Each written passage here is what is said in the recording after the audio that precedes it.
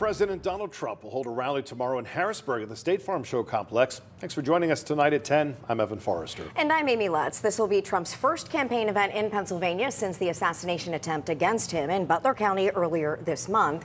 Fox 43's James Corrigan is live outside the new Holland Arena now, where the former president will speak in less than 24 hours. James.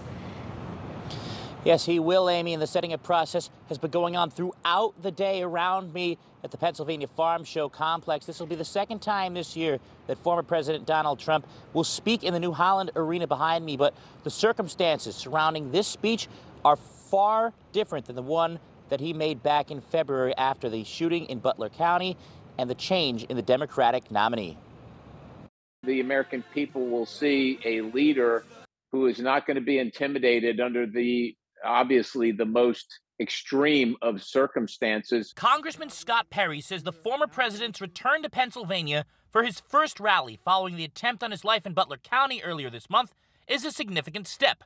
It will also be his first ever rally in the Commonwealth, with Vice President Kamala Harris as his presumptive opponent in November. Her record has been one of complete and abject failure, not only as an attorney general for the state of California, but as a senator who barely showed up and as a person who was put in charge of the border and failed miserably. The Harris campaign has also been active in the Commonwealth, with Governor Josh Shapiro headlining a rally in Philadelphia on Monday night with Michigan Governor Gretchen Whitmer. Governor Shapiro touted Harris's experience as a prosecutor and vice president and criticized former President Trump for attacking Americans' freedoms to make their own choices. It is not freedom to tell people they can go to work, but they can't join a union. That's not freedom.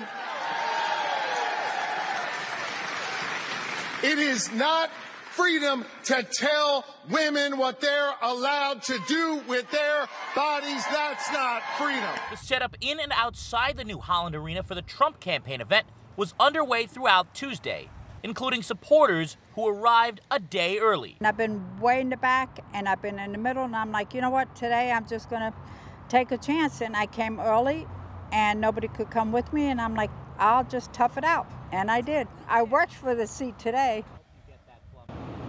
Now, of course, all eyes will be on the security for this event. Security and Secret Service are expected to sweep this area tomorrow before supporters are allowed inside. And we, of course, will be inside for the speech, which is expected to take place at 6 p.m. tomorrow. So, James, with former President Trump coming to the area tomorrow, does the Harris campaign also have anything planned?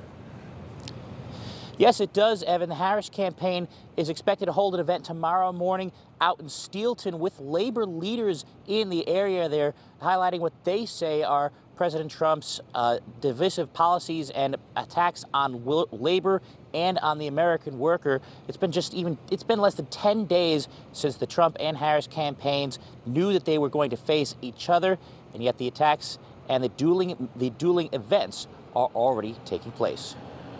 All right. James Corrigan live in Harrisburg tonight. Thank you, James.